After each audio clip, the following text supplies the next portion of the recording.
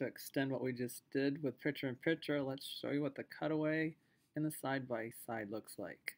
All right, I'm going to take a little bit of my squid here, a little bit of a range of my R key, and I'm going to pull that down into the mountains of Franconia. So bring the sea to the ocean. All right, so I am going to click on my overlay button, and I'll leave it at cutaway right now. And what cutaway does is, we'll preview it. There's mountains.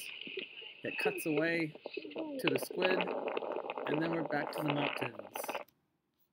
If I change that to the split screen,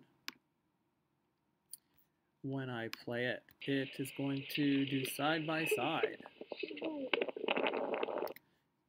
And there are some adjustments there. If I want to put it on the right, the top, the bottom. So with the top and the bottom, you can get creative in the videos that you take and kind of plan for that. All right, so there's some new little toys for you.